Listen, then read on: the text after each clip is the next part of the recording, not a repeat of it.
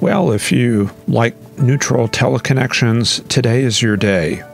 Today we just focus on the things we have on our analysis charts as we make the transition to late spring. Frontal system through the Midwest and Southern Plains, winter storm in the Rockies, and a warm weekend coming up for the Northeast. And there it is, the proverbial elephant in the living room. Strong cold front moving through the Midwest and the Central Plains. Temperatures behind the front in the 40s. And on the high plains, Denver, hovering around freezing with snow coming down at this hour. 32 degrees there. 33 up near Douglas. I don't think that's Douglas. I think that's a station near there. 31 at Casper and 30s all the way up to Billings. And this is where we have that winter storm.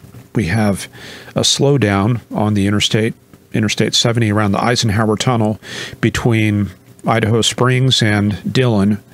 Further to the south, Pacific frontal system moving through El Paso, kicking up another day of blowing dust. And you can see those dew points all the way down to 4 degrees at Truth or Consequences, 20s around Tucson and Nogales.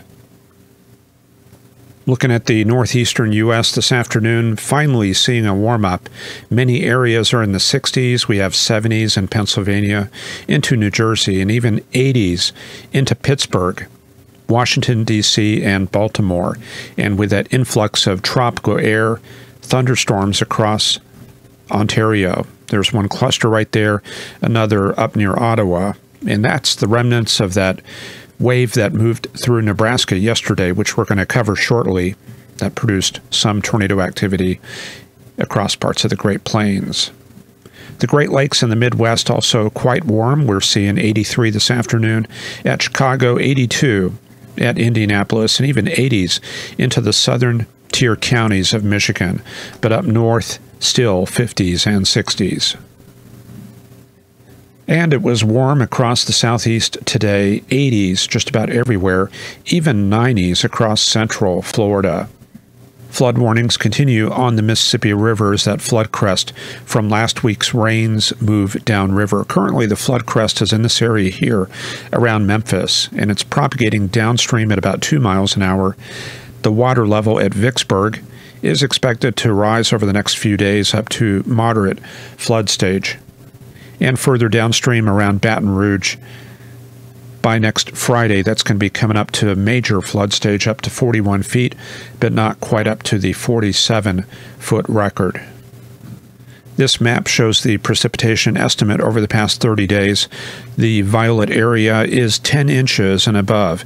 That goes from Texarkana all the way up towards Lexington, Kentucky. And these blue areas right there, those are 15 to 20 inch amounts.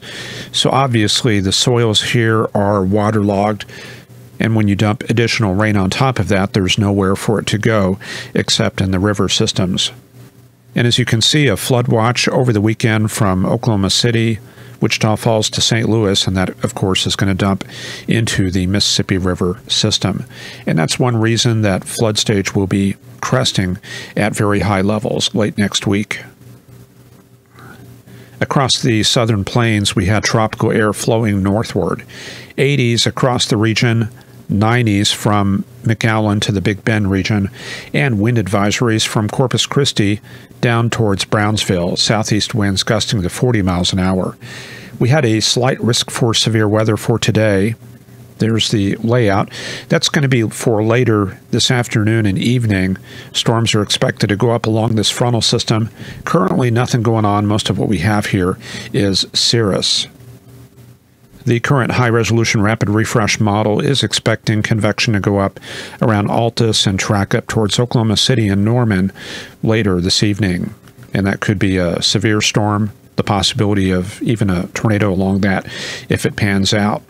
Additional storms forming to the west, so another round towards 11 p.m., 10 or 11 p.m., and that'll track into eastern Oklahoma, and then another round a little bit further south around the Red River down towards around Abilene in the middle of the night. So kind of a busy night coming up here for the Oklahoma City and Fort Worth forecast offices.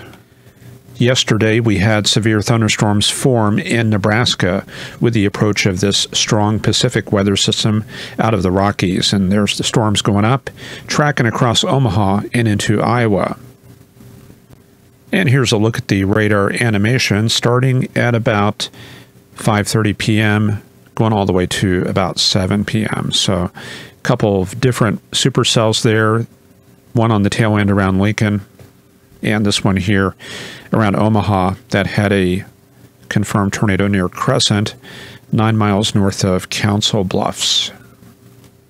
And here's what the frames look like from 7 to 9 p.m. That storm on the south end, that's quite a monster there moving into southwestern Iowa. A much different situation today. We've got cold air advection flowing through the Dakotas, all the way through Nebraska. Temperatures in the 40s for highs with 50s from Wisconsin down to Kansas. All of central Wyoming was under a winter storm warning this morning, including Casper, Douglas, Rawlins, Riverton, and Buffalo, up to 4 inches of snow with 10 inches in the mountains, and that's had major effects on Interstate 80 between Cheyenne and Rock Springs, which is currently closed. Also, Interstate 25 from Cheyenne to Buffalo. Traffic was moving at last check. Let me get an update real quick. Things can change quickly, of course. It looks like everything is moving, and they reopened Interstate 80. In the El Paso area yesterday, a major dust storm. We start out this loop around 2 p.m. and run it through the afternoon. You can see that dust really picking up there. Huge plumes coming off of Deming, Las Cruces, El Paso, and additional plumes out there in eastern New Mexico. Those plumes reaching as far east as Dalhart, Amarillo, and Lubbock. And looking at the satellite picture today, they are going to get another day of dust, and it looks like it's being picked up already, but it is cloud covered, so it's kind of hard to see the aerial extent of that. Nevertheless, very strong winds through there, the dry slot right through here, and the main upper level low across the central Rockies. A highly dynamic weather pattern on the surface chart. El Paso 82 degrees, 2 miles in dust, 37 knot winds, and I think that qualifies for being in the continental tropical air.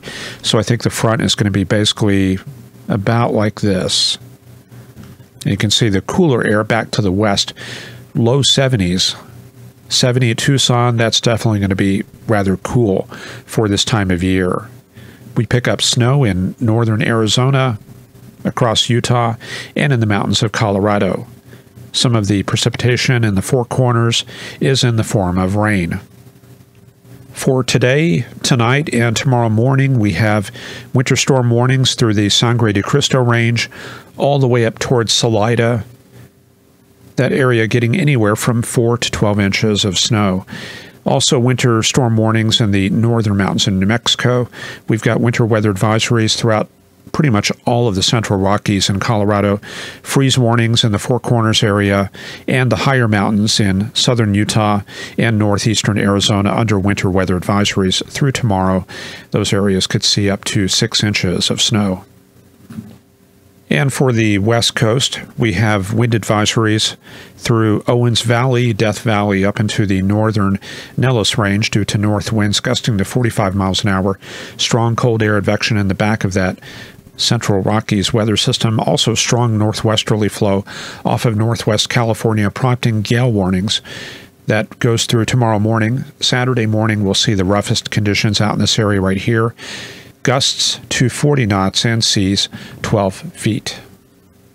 And surprisingly, in the northwestern U.S., warm weather anchoring itself over the Willamette Valley up to Tacoma. 70s this afternoon, also 70s in the Columbia River Basin and in the southwest Oregon valleys. But it gets colder as you go west, closer to that upper level low. We drop into the 60s and 50s in Idaho. So that is our tour of the weather in the lower 48. As we go into the Pacific, you can see that northwesterly flow, the cold advection off the British Columbia coast. Further north, not much going on in Alaska, but between Carcross and Skagway right in here, we have winter storm warnings from Environment Canada. They're expecting heavy snow and up to 40-mile-an-hour winds. Blizzard warning continues on the north slope from Barrow to Prudhoe Bay and Kaktovik. You can see that strong northeasterly flow right there. Very cold air coming off of the Arctic Ocean basin. Very strong pressure gradients through the Canadian Arctic. We have blizzard warnings tonight and Saturday at Resolute Bay, also at Johaven, which is down here, I believe. Snowfall warnings at Cambridge Bay. So if you're heading up there, pretty doubtful, but if you're heading up there, be prepared for that snow. Down south looks pretty good. They've got downslope flow there in Alberta, so temperatures coming up near 60 degrees, and most of our weather problems are in Ontario. They're expecting thunderstorms ahead of that warm front down to the south. That could dump up to 2 inches of rain this evening. There's a look at the radar out of Lubbock. We've got storms in the process of forming around Floydada and Crosbyton. Canadian front arcing around like that, and a dry line to the south. So this is pretty close to that triple point. Here's a look at the root cause of all this weather. Strong polar front jet from southern Arizona through Nebraska, and on the backside, an upper level low centered across Utah this afternoon. And we check out the 850 millibar chart about 5,000 feet. We do have a low-level jet. It is kind of veered coming up from Houston to southeastern Oklahoma and on up into the Ohio River Valley. So not really hitting that front directly, but enough moisture flowing northward to help support some storms. And let's go ahead and take a look at that forecast, starting out with tonight. So that front will be sagging through the Ozarks into Oklahoma, and that will be a focus for convection. And then we go into tomorrow. It's going to be another severe weather day. We're going to be looking at the possibility for severe storms from central Texas up into Oklahoma and into the Ozarks. All hazards are possible, including a few tornadoes in central and north Texas, anywhere from Junction, San Angelo up to Brownwood, Mineral Wells, and even Denton. And a lot of rain through Oklahoma. The Weather Prediction Center has a moderate risk of excessive rainfall from Wichita Falls to around Ada and on up into the Ozarks, basically this area right there. Snow continues in the Rockies, at least through tomorrow evening. In the northeastern U.S., very warm conditions. We're looking for 80s all the way up to New York City and Boston, 70s into southern Maine. I'm not sure if they've seen temperatures that warm this spring yet. And things starting to warm up in the deserts. We do have that thermal trough through the Four Corners area, but we do see 40s returning to Denver and low 80s in the southwest deserts. Then for Sunday, this wave begins developing out there in West Texas and tracks up into the Red River region and East Oklahoma.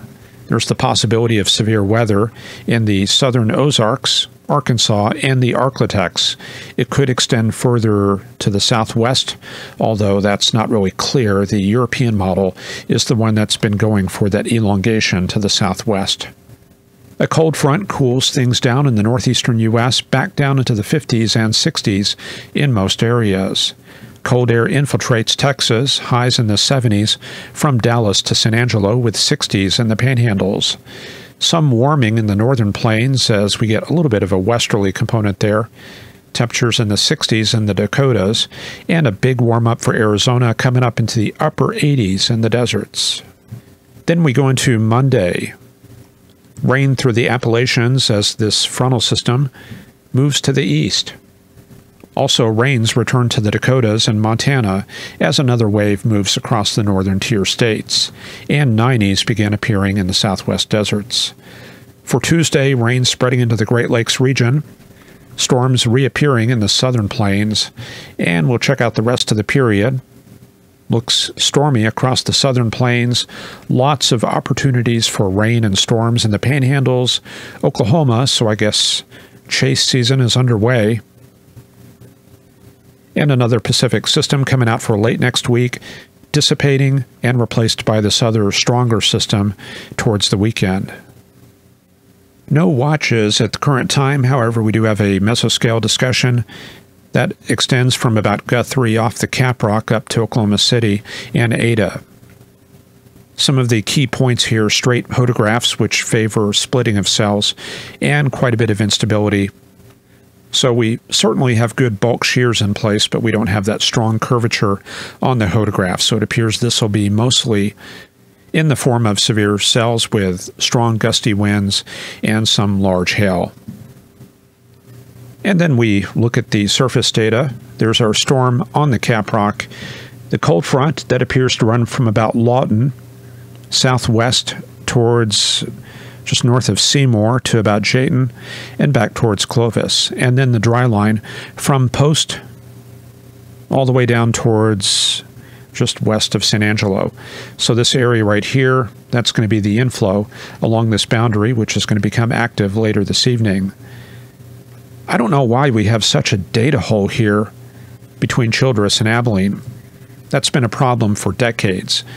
It's really too bad that all of this surface network has to be tied so closely to commerce and aviation traffic, and that's been a big reason why we haven't gotten too many stations in this area.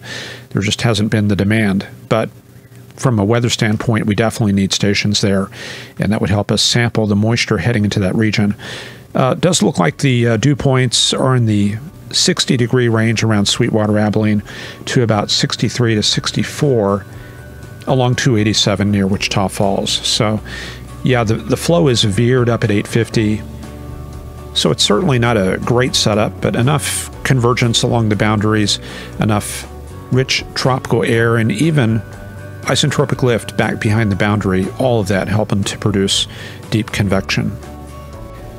And that will do it for this episode of the show. Remember, if you want to see the Monday show, which is for our private supporters, head over to Patreon and get signed up, and you will get those delivered straight to your email box or your app. And for the rest of you, we'll see you back here on Wednesday.